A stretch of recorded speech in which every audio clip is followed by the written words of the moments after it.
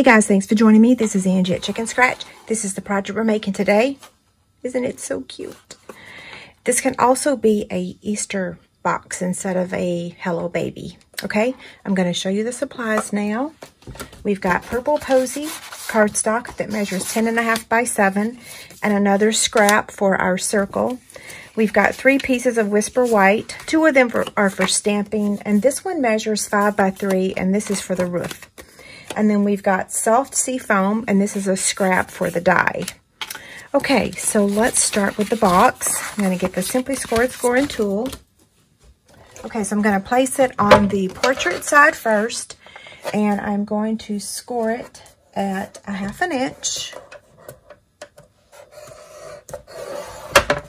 2 inches, and 4.5.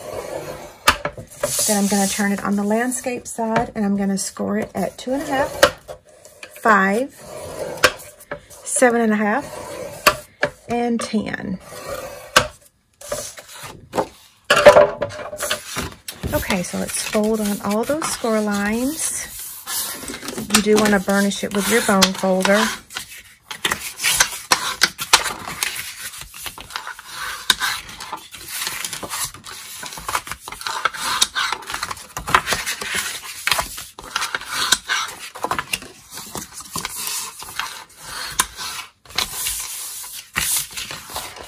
Okay, so now let's do some cutting down here. We're going to cut up to the score line on each of these.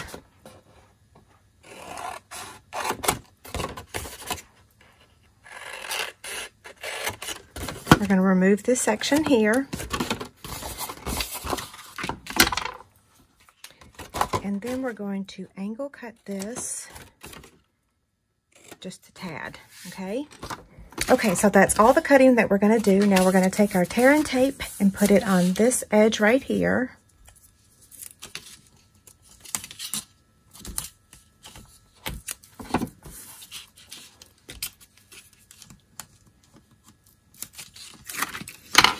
Okay, fold this over, and I want to make sure it lines up at the top. This box is designed a little bit differently. So normally this side is the front, but because we're making a little house, it's not, okay? So what you want to do is fold in and determine, okay, so that's the back. That's going to make this the front. So we want to put our adhesive on this front flap here, okay?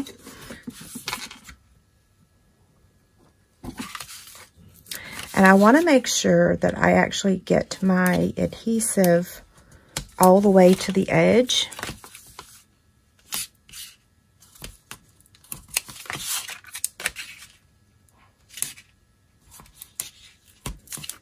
I don't normally use this much adhesive on the box, but you'll see why in just a minute. Okay, so this is going to fold in, this is going to fold, this is going to fold, and then that's going to fold. And I would actually put adhesive on this piece as well.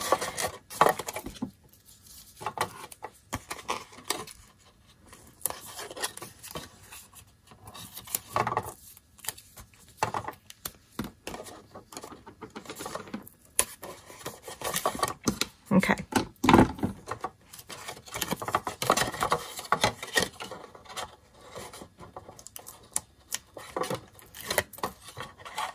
Now, fold that over just like that. Okay, now we're going to peel this one off.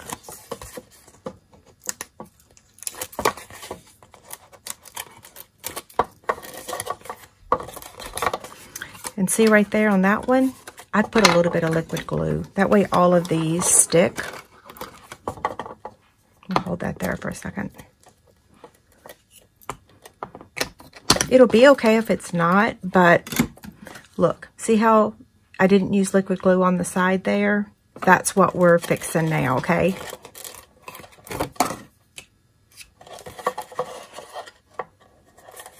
Okay, there we go. Now I'm just going to take my bone folder.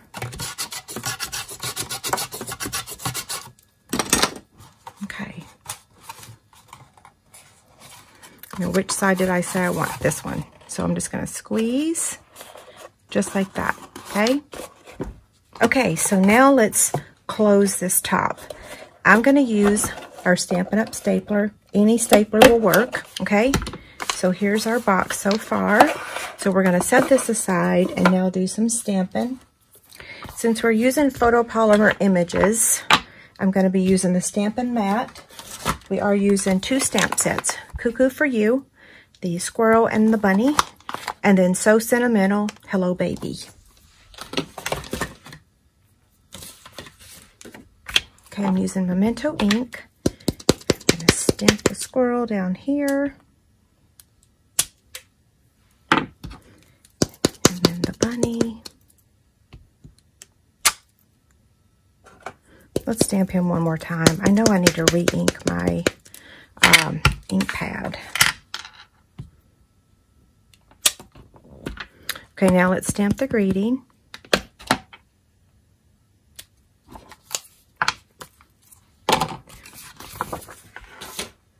Okay, so we are using lots of markers.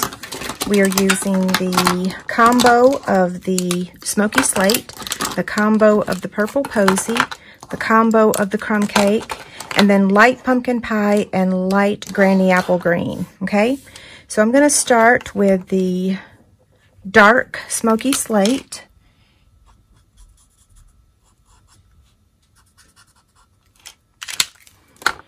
That was the light, actually.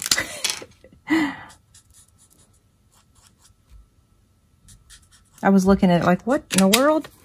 Okay, and now the light.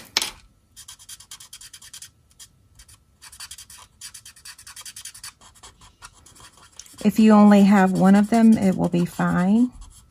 I may or may not fast forward this. Depends on the noise in the background.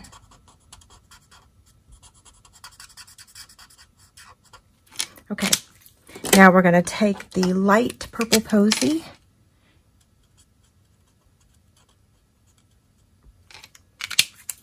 and the light Pumpkin Pie. You do want to make sure that you let your ink dry before you use it on this image. And now the light Granny Apple Green.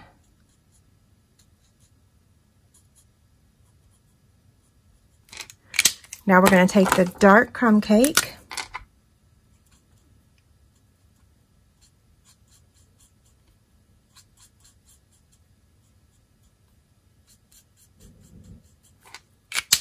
And then the light Crumb Cake.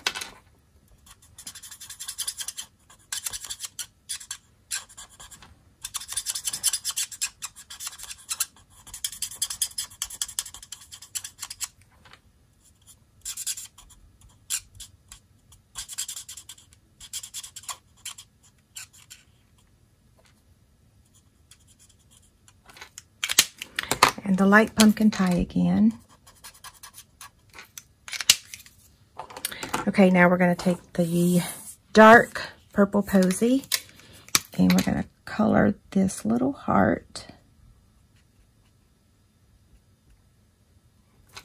Okay, so now we're done with the Stampin' Blue markers. So I'm going to cut out this one with the 1-inch circle punch. And then we're going to take a 1 1/8 scallop circle punch. So those are going to layer together.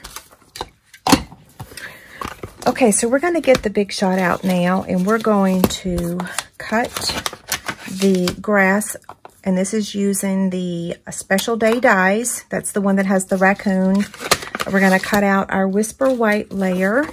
This is a stitch shaped square, stitch shaped dies, and then we're going to cut out our little animals, and we're going to emboss the top of the house with the basket weave embossing folder. Okay, so I'm going to get the Big Shot. Okay, so we're going to start with the embossing first. For this extra thick 3D embossing folder, we only need 1 cutting pad, and I can't remember if I need the blue plate or not. So I'm going to try to run it through, and if it doesn't work, we'll get the blue plate. It worked. Okay. Someone was asking, the blue plate is really for our new dies. The basket, or not dies, but embossing folders. And the old ones don't need it, okay? The older ones. Okay, so now let's do some cutting. I'm going to put this on here and cut this one out. And we will attempt to do the grass.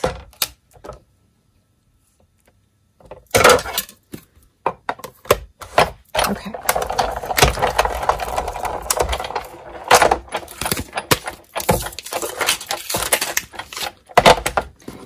Now we're going to cut out these two, and hopefully I stamped them far enough from each other that I can cut them both out. I may not have. Let's see. Oh, maybe I did. Oh, no. Okay. Let's just cut one out.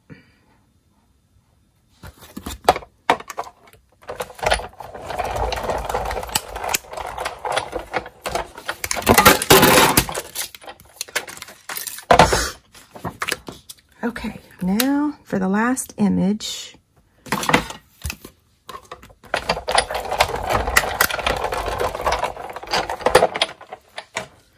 Okay, so now this is the roof of our box, and we're just going to fold it over right in half, okay?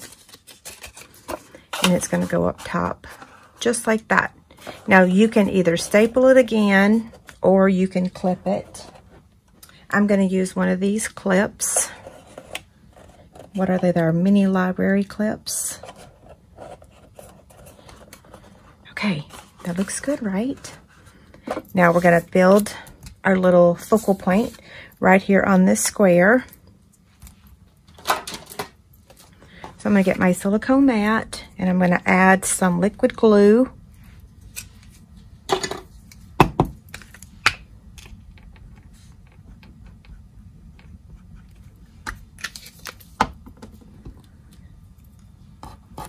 I could tell that was a bit much, so I just wiped a little bit of it off.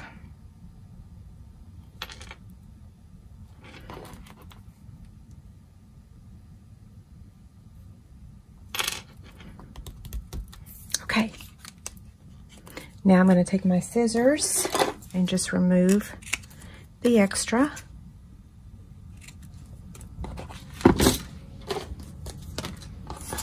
And we're going to take this guy and add him with a dimensional. So just turn him over.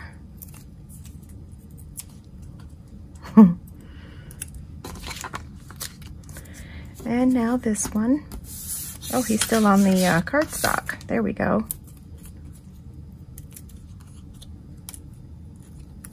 I was thinking after I made this that it would have been nice if I had used some Wink of Stella on them. So you could do that. I'm going to use my liquid glue for the greeting.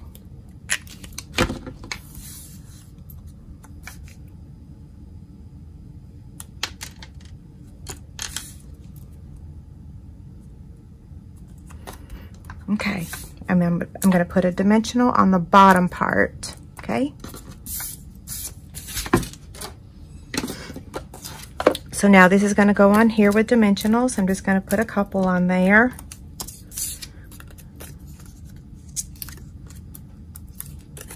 Whoops. I want to add this first before I add the greeting. Okay, now this. Okay, so now I'm going to take the polka dot tulle ribbon and the Whisper White seam binding, and I'm going to tie a bow for the top.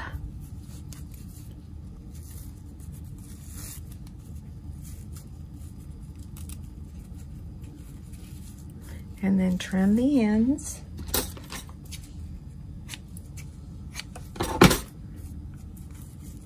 I do want to make the ends about the same length, so you might have to trim a little bit more. And then I'm going to add it to the top with a mini glue dot.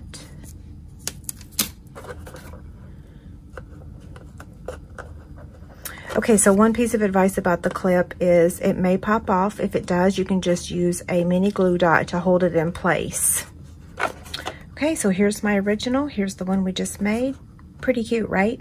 If you need anything, let me know. And don't forget, there's a free PDF over on my website with all the measurements and everything. Thanks a lot. Bye.